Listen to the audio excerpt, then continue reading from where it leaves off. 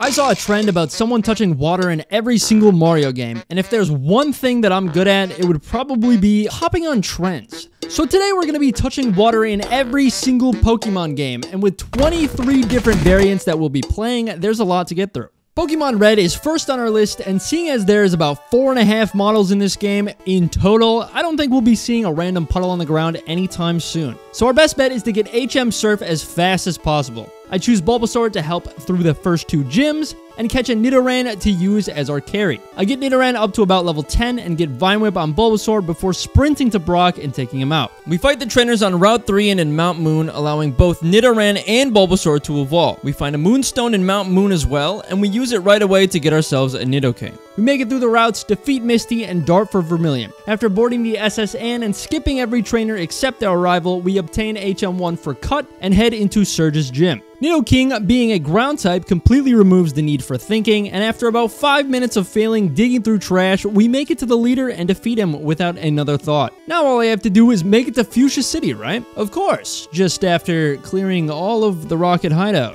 and all of the Pokemon Tower. But we've done it, and now we're here in Fuchsia. I make my way through the Safari Zone, obtain the HM for Surf, and have one more task of defeating Koga to earn the ability to use Surf. Now that we've done that, we head for the nearest water and... okay. We clock in our red run at 2 hours, 13 minutes, and 56 seconds. Next is Pokemon Yellow, which is the same game as Red, only different. We don't have the option of using Bulbasaur this time, so I opt to catching both a Nidoran and a Mankey in hopes that the fighting type will give me the edge over Brock. What I didn't realize is that Nidoran actually learns the fighting move Double Kick in Yellow, and so grinding up the Mankey wasn't necessarily worth it. But it's fine. Nidoran and Mankey take out Brock, and at this point I make Nidoran my full sweeper, holding off on using the Moonstone until after defeating Misty to avoid the super effective damage. The run's pretty much identical to Red up until we meet Koga. Apparently Muck, Coughing, and Wheezing weren't toxic enough for him, because this time around he chooses...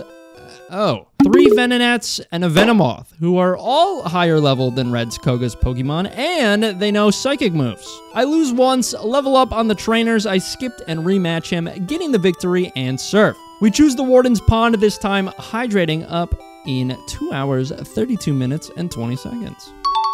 Gen 2 is next, and if I'm being honest, I didn't remember the pathing all too well. I played Crystal first, which will become pretty apparent in the gameplay. Similarly to Gen 1, Surf is our fastest way to touch water, so I choose Totodile to solo through this playthrough. Another 4 gyms are required, so I head to Violet City to take on my first. I choose to fight through Sprout Tower to get a few more levels, and after a short amount of time, we get our first badge. It's at this point where I forget to talk to the aide in the Pokemon Center and run a full lap by the ruins before taking the egg and giving me access to our next city. On the way, Totodile evolves into Croconaw.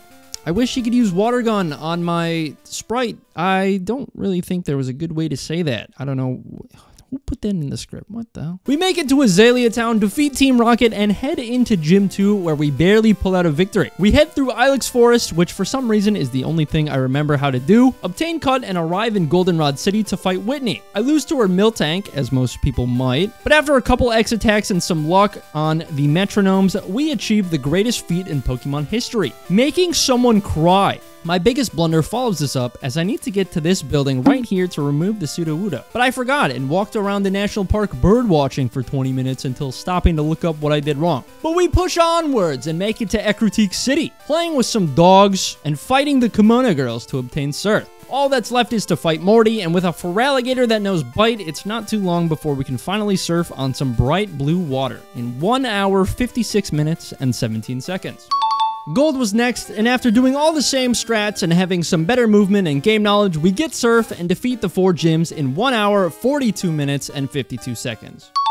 Moving on to our next console, we open up Ruby on the Game Boy Advanced. Now this and Emerald might stir up a little controversy, but when you're playing 23 different games in a week, you take what you can. After hopping out of the van and setting our clock, we head north to find Professor Birch being chased by a level 2 Poochyena. We don't judge the weak around here, so I'll help him out. I choose Mudkip, save the Professor, and head further north with my new Pokemon to kick his daughter's ass. With my fate. We get the Pokédex and the running shoes before dashing over to the first trainer. I get through the route and make my way to Petalburg Gym where I meet my dad for the first time. It's been so long, Father. Where have you been? Oh, yeah, sure, I guess. We help Wally sprint over to the beach and we dip the literal tip of our pinky toe into the water. Yeah, I'm counting that. Look at the pixels. Look at the pixels. Are you kidding me? 11:46 is our time. Emerald is very nearly identical, but I accidentally caught a skippable trainer's eye and forgot to pause the timer, so this one clocked in at about 17:34. Oopsie! Heading back to Kanto for the third of 4 games here, we open up Fire Red. Classic. I have a bit of a hunch that I know where I can get our hands on some H2O, so I hustle to the lab to grab my Bulbasaur. We speed through Viridian Forest as fast as you can when you still don't have the running shoes, and make our way out to Pewter City to take out Brock like the garbage. Just like he's Onyx's attack stat. Moving on to Route 3, I fight the trainers and catch a Nidoran just in case my theory is wrong, but after heading into Mount Moon, my theory is instantly proven correct as there's water flowing out of the rock. Let's go! Yippee! 45 minutes, 42 seconds. Pokemon Colosseum is a sick game. Make a third, Nintendo. We load in terrorism, theft, murder, Grand Theft Auto. Oh, never mind, that's mine. All we have to do is fight Wily, head over to Phoenix City, and take out the goons before we can touch the water fountains at 10:09. Look at the pixels! Pokemon XD Gale of Darkness is a little longer. Starting in a new area and not remembering how to progress the story makes things a little harder. There's too many rooms for my little noggin to comprehend. But after making it to Dr. Kuminko's lab that's storming with no rain... Fucking asshole. Professor Crane gets abducted. Uh-oh, bad news. We gotta build the purifier chamber ourselves. We go to Gadion Port and cry over the fact that we can't go in any of this water, stomp a thug wearing a crop top, and grab the part after being lost for a couple minutes. Once we make it to Agate Village, we can run up the slopes, head over to the waterfalls, and touch the streams at 30 minutes, 11 seconds. Pokemon Pearl on the DS is one that I definitely thought would be quicker. We get our starter, head over to Sand Gem Town, go down to the beach, and touch the water. Oh. The pixel doesn't touch. Well, now what do I do? Cry? What? Would that count as water? I didn't plan any farther ahead than this, so welcome to my Pokemon Pearl Let's Play. Not really, but we have to pass through Jubilife, get the Poketch, go to Orberg, defeat the gym, go back to Jubilife, fight some clowns, go to Floroma, walk to the right, get locked out of the Windworks, obtain the key, unlock the Windworks, fight Mars, maneuver through Eternal Forest, beat the second gym, get it caught, fight Jupiter, obtain the bike, enter Mount Coronet, exit Mount Coronet, emerge into Fog, which doesn't count, god damn it, get to Hearthome City, leave Hearthome City, arrive in Solaceon Town, leave Solaceon Town, and finally, we make it to round 215, giving us some sweet, sweet rain after 2 hours and 12 seconds. Platinum gives me the same Sand Gem Heartbreak, forcing me to beat everything up until the second gym, but there's a difference here. The entire gym is, what's different, I guess. Instead of the gym being a giant forest where you play hide and seek, there's a flower clock with sprinklers. But after realizing this knowledge way later than I probably should have, I run up to the sprinklers, quenching my thirst in 1 hour, 13 minutes, and 13 seconds. Soul Silver, our third installment of Gen 2, is everything I ever wanted every other game to be in this video. Getting my starter, running to Cherry Grove, and splashing on that nice little beach in only 7 minutes and 10 seconds.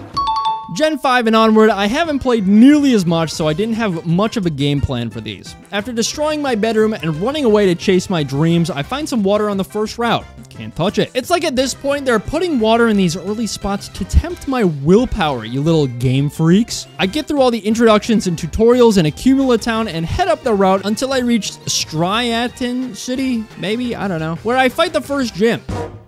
Well, shit. How do I process this? Am I touching the water or am I touching the bottle? Does this count? I say no to it, and after losing to the Pansage a few times, I realized that I forgot about the Monkey Lady, and once I get my Panseer, we're in the clear. Realistically, I could have beaten this gym like 20 minutes ago, but I don't really care too much. I'd rather take my time and enjoy the scenery. After solving the Muna problem and finally being able to leave, I follow Cheren to this cave where Team Plasma has captured a literal child. This is Pokemon. But look, by the prophets! I dash over, letting the cave water drip on my shoe in 55 minutes and 31 seconds. Now, Black 2 is the same, right? Get to the cave, let the water drop on my head is what I thought. But no, that'd be silly. I even changed my month to January on my clock. to give me spring in hopes that I'd get some rain. No. So now I have to play through the game again, and I have no clue where I'm going. I go to Flossessi Town, get lost in said town, make my way to Flossessi Ranch, get lost in said ranch, then get lost in Flossessi Town again, before finally going back and taking on the first gym. I run over to Burbank City and get my second badge, and yet another port. I take my talents as an actor to the big stage in Pokestar Studios. I don't care about any of this. Once the movie is done, I finally get to leave, but I find myself a nice little splash fountain in the studio after 1 hour, 8 minutes, and 59 seconds.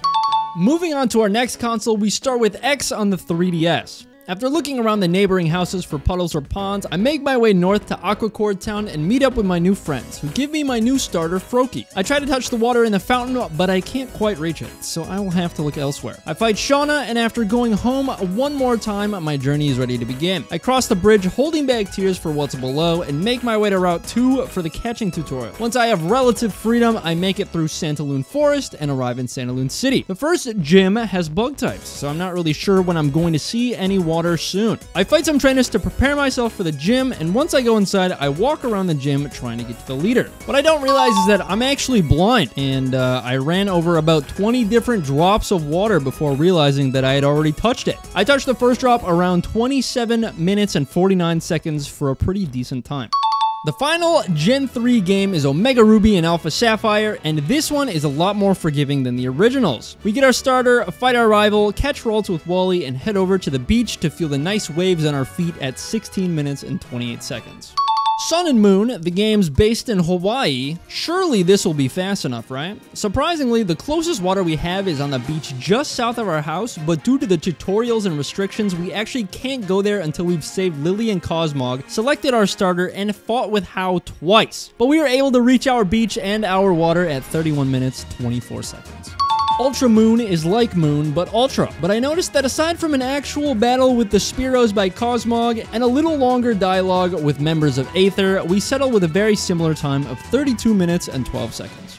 Now on to our final console. Let's Go Pikachu is the fourth and final Gen 1 game we get to play, and we do it on the Switch. It starts very similarly, but obviously this is a different type of game, as we catch Pikachu on Route 1 and watch it roll away before reclaiming it back at the lab. We head up to Viridian, deliver Oak's parcel, fail to jump in a little pond, and head up to Viridian Forest where we can find ourselves an Oddish for Brock. We also get a catch combo of Pidgeys to spawn in a Bulbasaur. Once we have some grass types, we head in, take out Brock, and head for Mount Moon. I have a good feeling that similar to Fire Red, there's going to be water in there somewhere. We clear out the trainers and hustle in to find Jesse and James blocking our way forward. But look! I knew it! We finish the dialogue and walk under the drop of water to finish our run at 37 minutes and 37 seconds.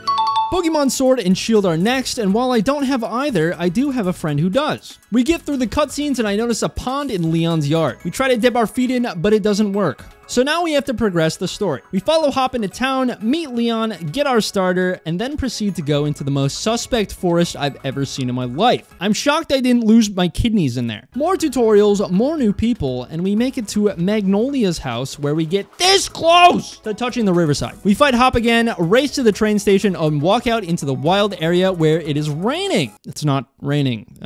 Okay, we do a little time traveling, you know what I mean? Until we find a day that is anything but clear, and the raindrops smack me in the head at 40 minutes and 12 seconds. 3 more games on our list, and none of them have quite irked me like this one. But opinions aside, this run was pretty quick, picking our starter and making it to San Gem Town, where we can actually run along the beach in the water. Kind of. Legends Arceus is without a doubt the fastest game on this list, as all we have to do is select our character, talk to God, pass out on a beach, and touch some nice cool water. And finally, we have the newest release in Pokemon Scarlet. You don't really feel just how long the opening part of this game is until you realize that you can't even move until you're 3.5 minutes in. But we get up, say hi to our mom, say hi to our dad, and walk down the street with some Pokemon before we reach our neighbor Nemona's house. Luckily, her family is rich and she has a little pond out front that we are able to walk in before we ever pick our starter at 10 minutes and 24 seconds.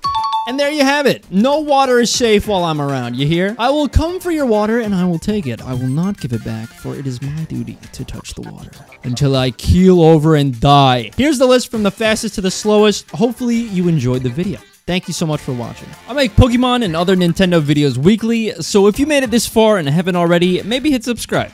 It would make me feel happy and cheerful on the inside, and also filled with glee. I don't know what else to say, I'm gonna be honest.